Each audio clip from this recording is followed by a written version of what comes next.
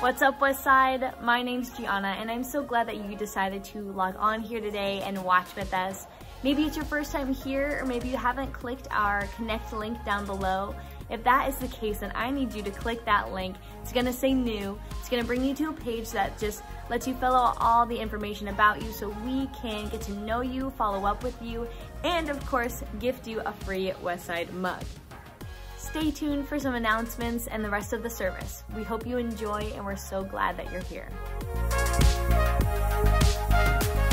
I think I introduced myself earlier, but if I didn't get a chance to, my name is Brooks, and so grateful that that my wife and I have been able to be here leading Westside for the past 8 or so years, and it's just a huge honor to call ourselves one of you, among you. So a couple things going on in the life of our church. Don't want you to miss out on. First, if you're new, if you're visiting, or even if you've been here just a few times, listen, we're so glad you're here. We know it takes a lot of courage to come to someplace new, so we've got these yellow pieces of paper scattered around the room. They say welcome. Fill that out if you dare, all right? And you can take it to the Connect area out there, and we've got a gift for you. It's a Westside mug. That's just our thank you to say thank you for coming and taking a risk on coming to Westside. Also, listen, it's our way to just at least get an email address so that we can follow up with you, see if there's anything that we can do to help with anything that you might need. So it's just our way to be able to have a contact point. So glad you're here. And there's all sorts of things happening are also scattered around. There are these little white pieces of paper with a list of some of the things that are going on this month. And feel free to grab that, take that home, slip it into a journal or slip it into, whatever, so you can have that, so you know what's going on. A couple things going on is you came on chili night, so maybe you didn't know that, but tonight is chili night, so we thought we'd kick off the year with after service. Just go on out there, and we've got chili for everybody. We just want people to just hang out, chat, talk. We've got, we're also gonna have, did you see the big screen that we put out there? It's huge. Go big or go home is what we decided to do with the screen. So there's gonna be like an old school cartoon playing out there for the kids and for the adults. So we want you to be able to stick around. We know that building community can be challenging. We just know it can. And so that's why we want to create spaces for us to be able to meet each other, get to know. Can I challenge you on something? Don't just talk to the people you know. That's really easy to do. I can be guilty of that too. So I just want to challenge you, push you to introduce yourself to somebody else, sit down with maybe a few people you never met before, and just see where the conversation leads you. So that is why we're doing that tonight. Look at those sheets of paper. I want you to know that we're going to launch some new community groups in February, so you'll be hearing more about those as they get closer. And yeah, that's all the stuff going on. I'll mention a few more things in a second, but thank you for always being generous. As we follow Jesus, we know that he's pushing us to be more generous, and there's all sorts of ways that you are finding ways to be generous. We hope that one of those ways that you're generous is to your church, and so thank you for the ways that you give, and there's all sorts of ways to give, and we try to make it really easy and efficient to give online or to give in person, or there's a text to give option. You can text the word give to that number up there, and it's super easy to do. There's multiple ways to do it. And then a lot of people do like recurring giving, so that it's just a part of their rhythm. Anyways, there's all sorts of ways to do it. I just want to let you know that we're so grateful and humbled by what's given, because then we're able to take that and to be strategic and think about what we get to do as a church together, how we get to budget and plan for how to reach our city. It's really, really important. So thank you so much. Awesome. Well, next week, you do not want to miss, we're going to start a new sermon series. And this is kind of like our tradition at Westside. We always start off the year with a sermon series.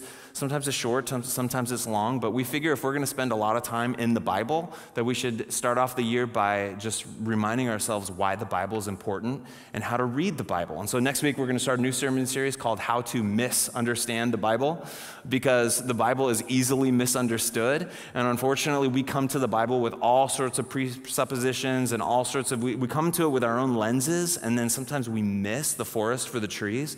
And unfortunately, many people have done bad readings of the scripture and have caused many people to say, man, if that's what the Bible's about and if that's what Christianity is about, then I don't want to have any part of it. And I just don't want us to be those kind of Christians. I want us to read the Bible responsibly and well. And so we're just going to talk. We're going to spend a couple weeks and talk about how to understand the Bible, how to not misunderstand the Bible. That starts next week, so you do not want to miss. A part of that, I got to give a mention. I feel like I said I was done with announcements, but I'm actually not. I tricked you. I'm continuing on with announcements. Part of reading the scriptures is just coming to, is just being students of the Bible. And I've been on a journey this last year on rethinking what I believe about what the Bible says about women in ministry, in the church, and at home. I don't know what you grew up being taught or being taught that the Bible does teach about this, but I've just been on a journey of just doing deep study and thinking and reading. And actually, our denomination, our family of churches, we're a Foursquare church. Maybe you didn't know that, but we're a part of a denomination, a movement of churches that was started by a woman, Aimee Semple McPherson, in 1920. She was a prolific evangelist, and at the core of our denomination is the belief that women should be empowered to be able to lead churches and to preach and to teach and have authority in those areas. But like me and like you come up to some verses, especially in the New Testament, and Corinthians and Timothy, and it's like, whoa, what am I supposed to do with this? Paul is saying some things that, how does it all jive together? Listen, I want to do a 2-night lecture series and just dive deep into that topic, and I just want to share with you some conclusions that I've come to recently and just the journey that I've been on, and we're just going to look at a lot of scripture together. That's going to be on 2 Tuesday nights in January, so but it's designed to be experienced together, so you don't want to just come to one. You're going to miss out on a ton, so I want you to commit to both, and if you can come to those on a Tuesday nights, there's going to be at the Loft on Tuesday evenings, then sign up, okay? And you can sign up online, and actually, we didn't have a sign-up sheet out there, but we probably should have a sign-up sheet out there. Anyways, if you want to come, just let us know that you want to come, just so we can know that you're planning on it, so we can prepare for you. Awesome. Okay, I promise, I'm done. It's the new year, and that means we're all thinking about second chances. We're all thinking about our New Year's resolutions, right? Some of you were tired of the resolution thing because we've tried and failed so many times that it's like, forget it. I'm just not even going to do it. For some of us, though, this is a time of year where we actually do make some resolutions that carry us through the year. Some of us are better at this than others. But it is the perfect time of year for us to just stop and think about we assess what happened this last year, and it's a good time for us to think about who we want to be and what we want to do and how we want God to shape us and form us in the year to come. And so this passage of scripture that I'm going to read to you it's a story about second chances. It's a story about taking God who is perhaps in the periphery, on the edges, and bringing him into the center. It's a story about second chances and learning from those first chances so that we don't make some of those same mistakes, so that we don't come to the same conclusions sometimes that as we did those first chances, and that moves us into some better second chances. That's what this story is all about. It comes from the Old Testament. Comes from the life of David.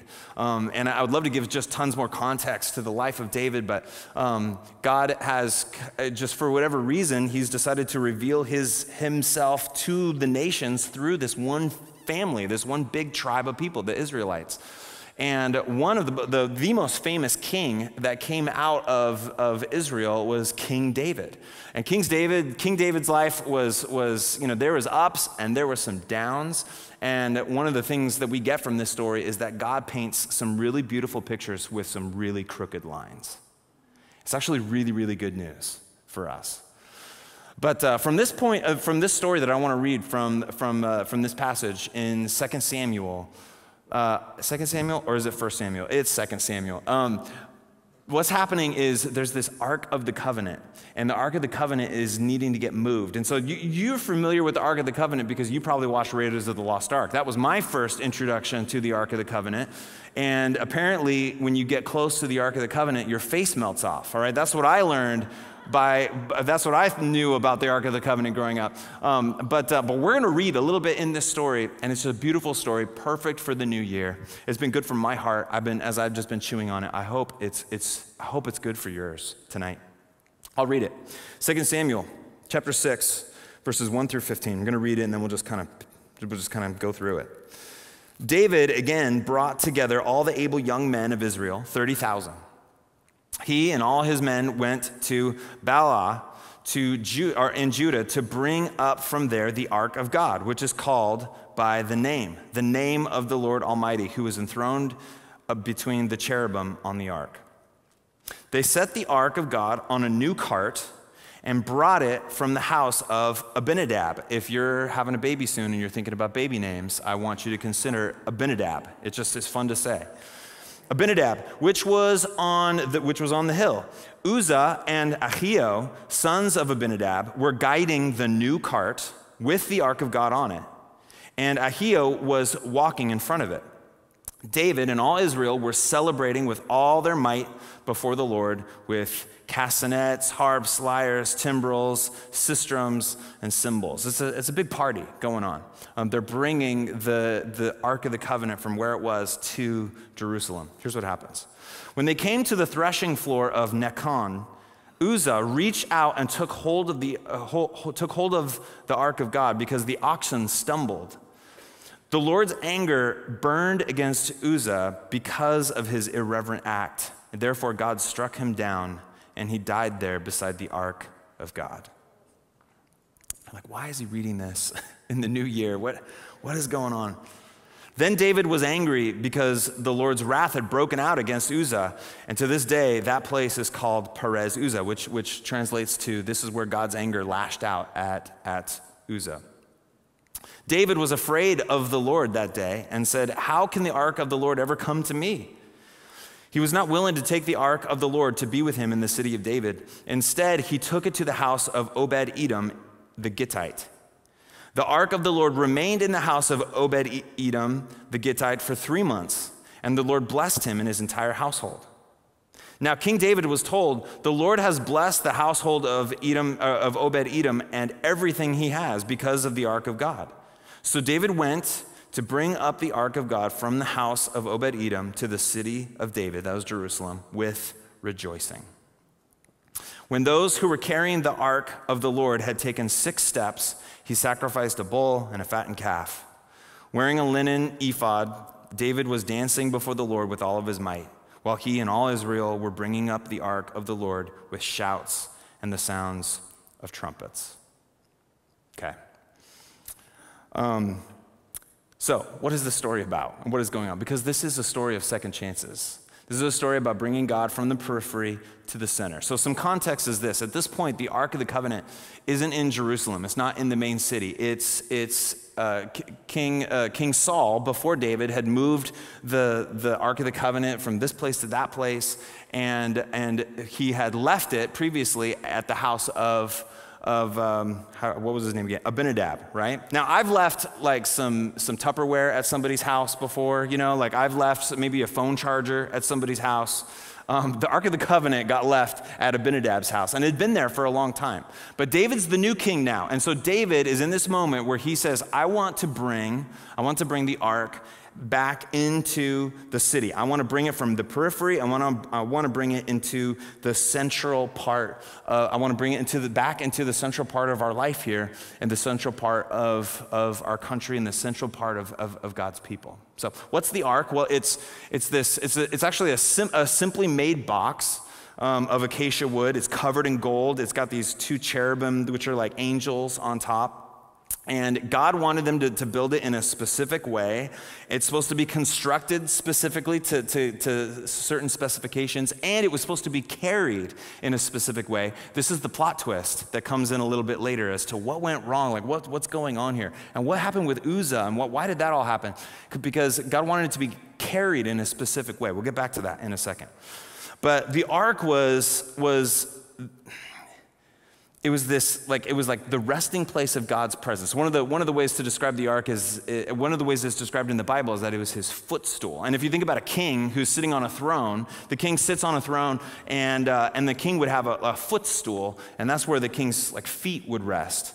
And it's like God is it's like he's up in heaven, but the place where his feet rested, like his footstool, was the ark. It's this kind of poetic to say that it was like this one special place where God's presence was most powerfully experienced. And the Israelites would take this ark everywhere that they went, and it was this beautiful picture of God has not left them. It's a constant reminder of his presence with them.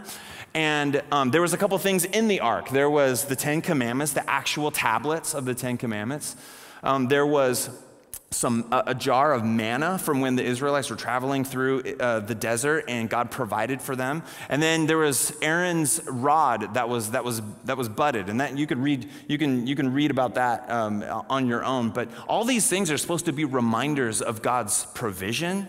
It's not just the ark was not just a place of His presence, but it was a reminder of His provision. It was like God wanted them at all times to remember that when they've got the ark and the ark is with them, that they're supposed to be reminded that God's presence is with them, that He hasn't left them, that He has provided for them over and over and over again. And it's supposed to point to all that. This is what Eugene Peterson says. I think he's right. He says this. He says, the ark did not have magical properties, nor did the Hebrews suppose that it did. The Hebrews were not a superstitious people. They didn't think that the ark made them lucky. They didn't suppose the ark was a source of power they could plug into. The Hebrews were rather a historical people. They believed God worked in their lives, that God did things. He was not a blurred glow of sentiment. God was not an abstract concept. God was not a remote legislator passing laws on gravity and adultery. God was not a bearded judge, austere and exacting. God was personal in history, creating, directing, saving, blessing. God entered the affairs of men and women, and when He did, He judged and saved and called to account and blessed. Most of all, He loved. He entered into covenants with His people, giving them the dignity of sharing His work, living by faith and in love. This is it's a special thing that God has created, His presence and His reminder of His provision. And David decides that he wants to bring it back into the center of Israel. And this is what the story's about, is what do you do when you realize that God hasn't been in the center? What do you do when you realize that God has been in the periphery? He's been out of town. He's been out on the edge. But what do you do when you realize that He hasn't been in the center? What do you do? What do you do? This is what this story is about. And it's supposed to push us a little bit. What do you do when you have the realization that God isn't centrally factoring into your marriage? What do you do when you realize that God hasn't been factoring centrally into your singleness? What do we do when we just come to the realization that God hasn't factored into our career? That God isn't at the center of my decisions, that God isn't at the center of my time outside of work. What do you do when you're confronted with when you just realize that, wow, God is not at the center in this part of my parenting. God isn't at the center of this part of my life. He's been on the fringe. He's been on the edges. He's been on the periphery. That's what this story is about. What do you do? This is where David is. He realizes that God's presence has been pushed out to the edge, and he wants to bring it back into the prominence and the prestige that it needs to be, that it used to be. And so he's going to bring it back into the center. I don't know about you, but, and so what does he do? Well, he goes and gets the ark. That's what he does. What do you do when you realize that God isn't at the center? Well, in a way, it's a little bit simple, or initially it's very simple. You go and get Him. You say, God, I want you to be in the center. This is what David does. He goes and he gets the ark. In college, I graduated from the University of Oregon with a fine art degree, and I started throwing pots on the pottery wheel when I was in high school. And this is a video of me actually throwing a pot for a video a couple years ago for our church. And so I was throwing pottery all through high school, and then in college I was dabbling in all sorts of different stuff. I ended up just kind of making that be my focus for college. I know, not a smart financial move, all right? Not a lot of money in selling pots, but I didn't do it for that. I did it because I knew it was just something that I wanted to just dig down in and really master. Here's one of the things about pottery when it's on the wheel is you get that raw clay and you put it on the center of the wheel. One of the most important things that you have to do at the beginning is you have to center the clay. Some of you have taken a class and you know that centering the clay is so important. If you don't center the clay, no matter what else you do down the line, it's going to be wobbly, it's going to be off. You're not going to produce something that you're going to want to keep. So centering is key, and centering is a hard discipline to master. It takes you gotta like sit down, like get real nice and strong, and you got to get that clay and you got to pull it and you got to harangue it and you got to push it and you got to apply pressure and you got to get it to a place where the wheel is spinning and it doesn't even look like it's moving anymore because it's just directly in the center. Centering is so important when it comes to pottery. And centering is exactly what David is doing in this passage. This is a story about David saying, Lord, I want you to be at the center of the city. I want you to be at the center of our life as a people, because David knows that if God isn't at the center, then things are going to get wobbly. That things aren't going to work out like he thinks it's going to work out. And the thing that Israel was guilty of over and over again, and I don't know if you can relate to this, I know you can, because I can, is that they were guilty over and over again of forgetting. Forgetting. They just kept on forgetting. God would rescue them, and then a couple minutes later, it seems, they would just forget. They would forget about his provision. They'd forget that he loved them and that he rescued them. And so they were just constantly just forgetting. Constantly, they'd be rescued and they'd say, thank you, God, we're never going to do that again. And then just minutes later, they're off doing that again. And I don't know if you can relate to that, except I know that you can, because I can too, because this is where we live. I so often just forget that God is there and that his presence has been promised and that he loves me and that he's brought me this far and that he's never going to leave me and that it's all about what he's done for me, not what I can do for him. And there's just like this freeing thing there. And sometimes I just forget it. And I just get busy. I get distracted. I just go look for other things that I think are going to fulfill me, and I go or I dive into just performance mode where I think that God needs me to do this, and this, and if I don't, then he doesn't love me anymore. We just fall off the wagon in all sorts of different ways. And David knows that in order for things to stay centered and secure, in order for them to not forget that they need to have the ark there so that they can look at it and they could say, God is with us. He's never left us. And because they easily forget, and because you and I easily forget, sometimes something's got to happen that just jolts us out of just jolts us a little bit. It's got to shake us up so that we can have eyes to see again how important it is to bring God into the center. And that's exactly what happens in this story, because somebody dies. All right, so let's get to that part, because that part is such a strange. What went wrong? What went wrong? It seems like everybody's heart is in the right place. They're bringing the ark to Jerusalem, so you think like everything seems fine, and then it's like, man, what's the deal with Uzzah? Like, it's God. You know, a lot of times people look at this passage and say, God isn't a good God. I mean, Uzzah's just trying to help. I mean, the guy's just like reaching out because he doesn't want the ark to fall over, and he touches the ark. He's not supposed to touch the ark, and he's struck dead. Like, this doesn't seem like a God of patience, or kindness. Like, what is the deal that's going on? There's a couple clues in the text. They're actually really, really helpful. And if you don't know what they are, then they're easily missed. There's a clue. It's in verse 3. It tells us that they put the ark on a new cart. It says it twice in verse 3. That they put the ark on a new cart. We know that it's pulled by some oxen because the oxen stumble, and that's why the ark is about to topple over. Uzzah grabs it to steady it, and it's like, what's the deal? The two things that I see going on here that is just important for us to understand about what went wrong in this first try of getting the ark back into the center: efficiency and flippancy. Efficiency and flippancy. All right, here's the first one: efficiency. The ark, here's the thing about the ark. The ark was designed to be movable, okay? It was supposed to move around with the Israelites. Except God had told them that he wanted it to be moved in a specific way. It wasn't supposed to be pulled by a cart. It wasn't supposed to be pulled by an ox. It wasn't supposed to be like get a bunch of Arnold Schwarzenegger types, or some strong ladies in there and just like carry the ark on their shoulders.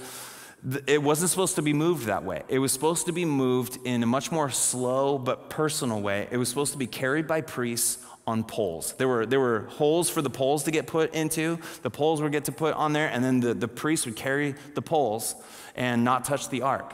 Priests with poles. That's how God wanted the ark to be carried. And we might look at that and say like, why? Like, why does it need to be that way? And we don't really know necessarily. I think it has to do with God is just communicating that his presence is a personal presence. Like, he wants this to be like, this is a personal thing. It's slower to move the ark with priests on poles, but it's more personal. It's going to take some more time, but this is how God wanted the ark to be carried, and they knew that. But here's what happens, is they're like, and I can relate, and I know you can relate too, because they were like, hey, you know what? God, we have some new technology now. It's called the wheel, right? We've got some oxen, and we've got a cart. I don't know if you've heard about this, God. It's actually really slick. There's the oxen, and it's really strong, and we don't actually have to carry the ark on poles. It digs into your shoulders. It's not good. It's not fun, God. So we put the ark on a cart. We have a hack for this now, God. Like, we have a quicker way. This is more efficient. This is just better. You know, this is just I know you wanted it with priests and poles, but look, our way is so much better. It's so much more efficient, and we're going to get there so much more quickly. And so you think that, you know, so they're like innovating here, you know? They're like, oh, God doesn't mind, you know, like, and this way is more efficient, and this is just better. So, you know, God's fine with it. And so they just kind of go with it. They go with it. And, you know, it's almost as if they're saying, and I think one of the things we're supposed to take away from this is it's like this thing where we say, God, hey, like, we want your presence, but we just don't want to do it your way. Like, we want your blessing, but we'd rather just do it our way because we have some better ways than your ways, God. And so, hey, could we just still kind of have the blessing and your presence, but just not have to obey? Like, can we just have a system where that works? By the way, little side note, this is one of the things that I took away too. Notice that when they're carrying it, and they know they're carrying it not to how God wanted them to carry it, notice that David and all of Israel, they've got a party going on. It's like, you know, like there's like a party, and they're just dancing, and because they're like, hey, we're bringing the ark back to Jerusalem. And, you know, judging by the importance of the occasion and all the instruments, I mean, this is quite the production. The atmosphere is joyful, exciting, engaging. The problem was that none of it was pleasing the Lord. And as a side note, what I took from that is I think we often, in our modern day, the way that we do church, I think a lot of times we're often tempted to judge a worship experience by how it makes us feel. But when we realize that worship is about pleasing God and not about how it makes us feel, let me put it this way. Sometimes we judge like worship experiences by like how awesome the drums got played. Todd, you did great tonight, by the way, wherever you are. You know, like how it all sounds, like how did it make me feel? How did it make me feel? And what I get from this passage is everyone's feeling really, really great about their awesome worship, and God is not digging it. And we just have to be so careful that we don't judge worship by how it makes us feel. Because sometimes worship can feel really good, but if we're not choosing to obey God and worship Him in the ways that He wants us to worship, then we run the danger of what happens with the prophet Amos. In the book of Amos, God says, hey, all of your songs that you're singing, I hate them. I can't stand your songs. You're singing these songs to me, but you oppress the poor. You're singing these songs to me, but you're oppressing the weak. Because I don't want to hear your songs anymore. So we just have to be so careful that sometimes we're not just caught up. And is it good for like the worship to sound good and like us to like feel good? Like, sure, I love that. I love that as much as anybody else does. But we just have to be careful that we don't measure worship by how it makes us feel. We have to measure worship by how pleased is God with the kind of worship that we're giving Him. And that has less to do with instruments, and it has more to do with what you do on Monday, with what you do when you leave here. That's worship. Sorry, side note. Moving on. Here's what happens is Eugene Peterson says this about Uzzah. I think he's right. He says, a well-designed ox cart is undeniably more efficient for moving the ark about than plodding Levites. But it is also impersonal, the replacement of consecrated people by an efficient machine. Uzzah is, listen to this, Uzzah is the patron saint of those who uncritically embrace technology without regard to the nature of the holy. Whoa. Now, he's not saying God's against technology. It's just they've got this new technology that just makes the movement of the ark so much more efficient. But they didn't stop to think, is this right? They didn't stop to think like, what is this saying? What is this doing? Does us embracing this sort of way of moving the ark, is this leaning into what God says is right and true and good for what He wants, or is it just better for us? Does it just make me feel good? And God isn't against technology, but I think it's important that we have to stop every once in a while, I didn't bring my phone up here. I was going to pull up my phone, but just imagine I have my phone. Why don't you pull out your phone? Somebody pull out your phone. Hold it up. Okay, thank you. Yeah, phone. Those are amazing things, aren't they? They are so amazing. And they're so efficient. Like, there's so many things that it can do. I mean, like, think about can anybody remember when we didn't have those things? Like, wow, what did we do? I don't know, we just sat around and stared at the wall, I guess, or I don't know what we did. But man, those phones are incredible, aren't they? Is God against the phones? No, but we have to stop sometimes. And we have to say, is what I'm doing with this, and maybe it's not a phone, maybe it's your TV, maybe it's not your TV, maybe it's a video game system. If it's not a video game system, I don't know what it is for you. But you have to stop and say, is this forming me in the way of Jesus? Or is this pushing me away from being formed in the way of Jesus?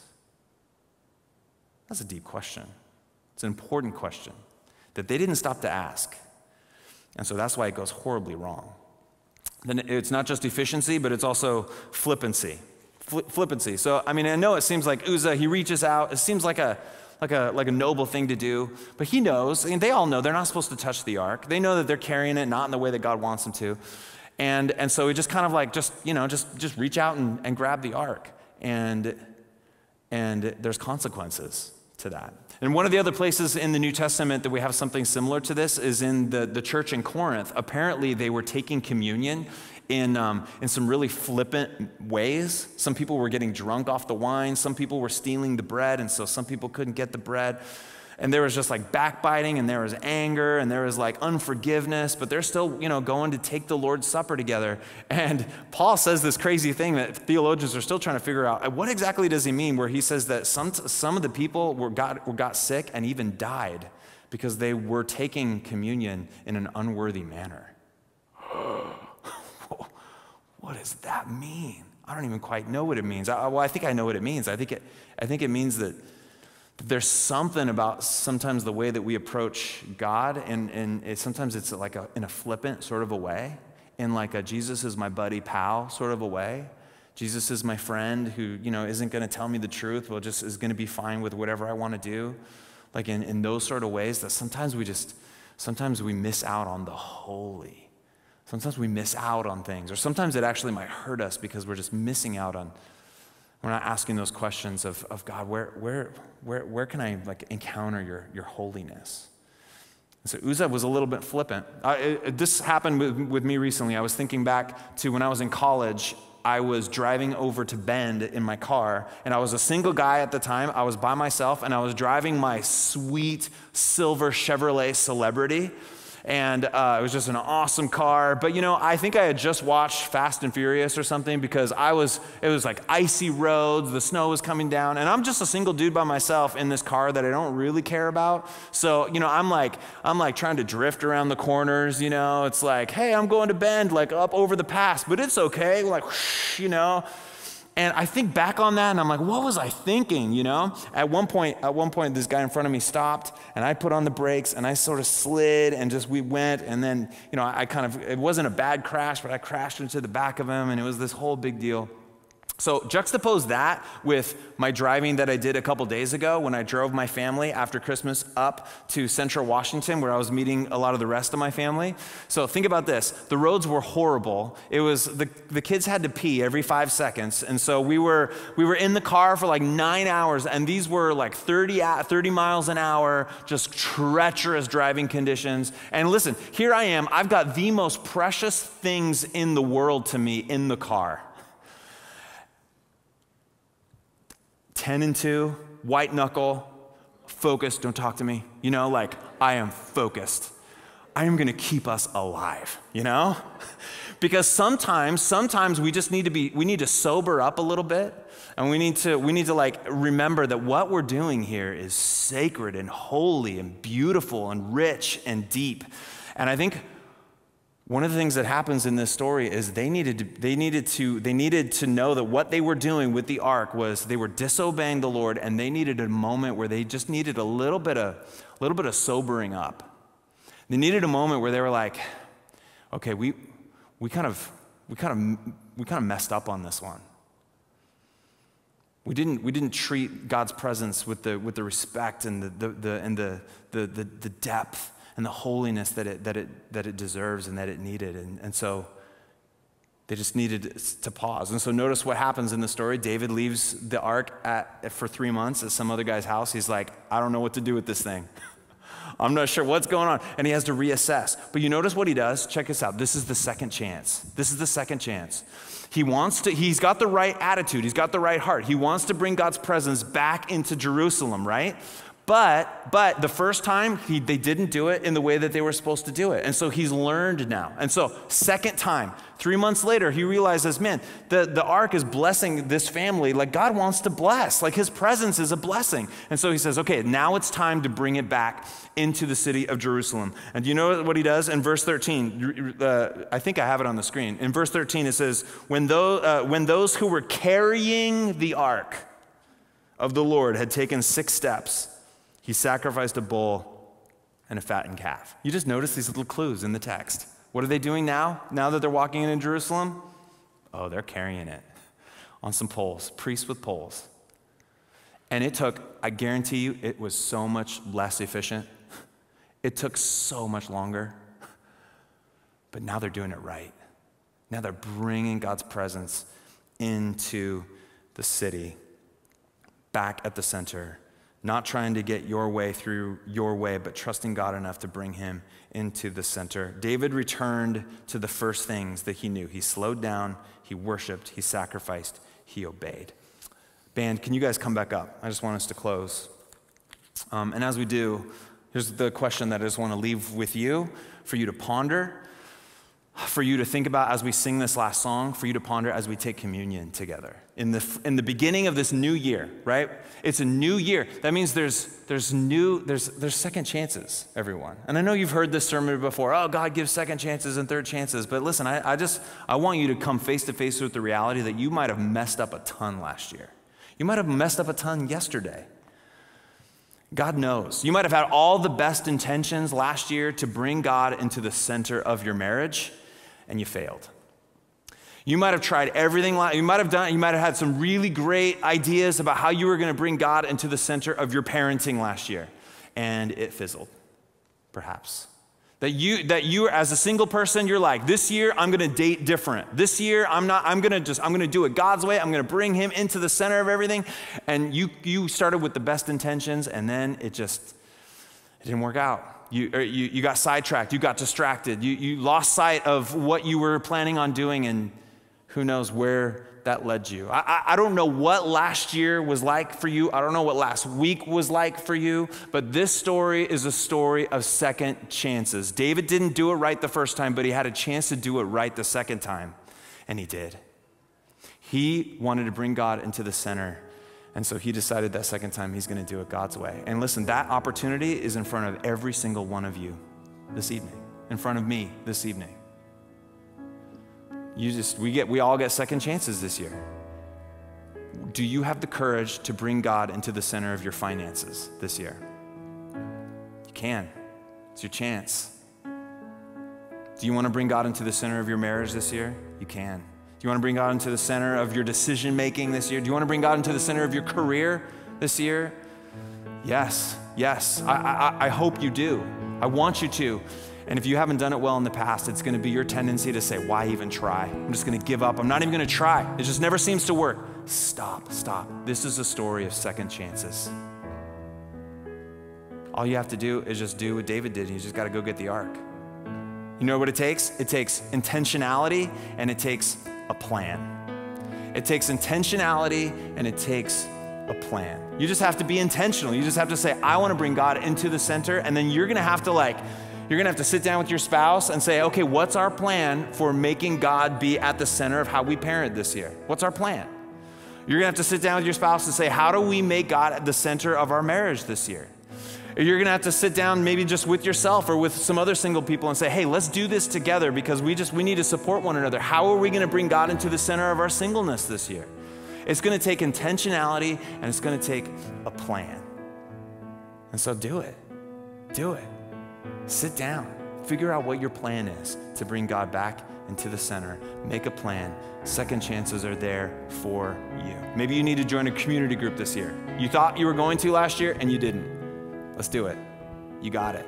You were going to join that journaling group where you're going to read the Bible early on Thursday mornings, but it's early, it's 6 in the morning, and can I do that? And you came 3 times, but then you gave up. Listen, it's a new year. It's a new year. Come on, let's do it. Let's do it. We need each other. Let's do it together.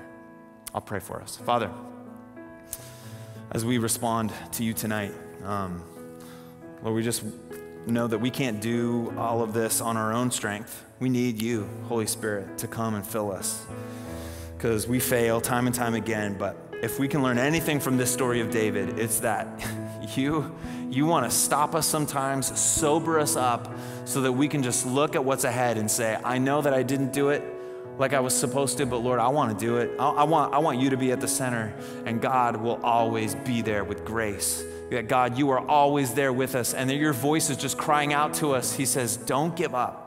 Don't give up. Don't stop. Don't stop trying. I am with you. My grace is sufficient for you. I'm going to be there with you and for you. And so come on, let's do this together. Let's walk through this together. Let me into your life in this area, because if you let my presence and my provision in to your life in this area, God says, listen, I'm going to walk with you.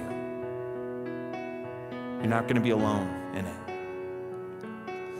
So Lord, we just pray that we would have that heart tonight as we begin 2022, and as we begin it by coming to the table and receiving your body that was broken for us, coming to the table and receiving your blood that was poured out for us. And as we do, Lord, would you just search our hearts? What areas in our lives have we pushed God to the edges? Search our heart, God. How can we be intentional and make a plan to bring you back to the center? Search our hearts, God. Propel us forward. Be with us tonight. In Jesus' name, amen. Thank you so much again for logging on and being here with us. We hope you enjoyed, and we hope you have a great rest of your week.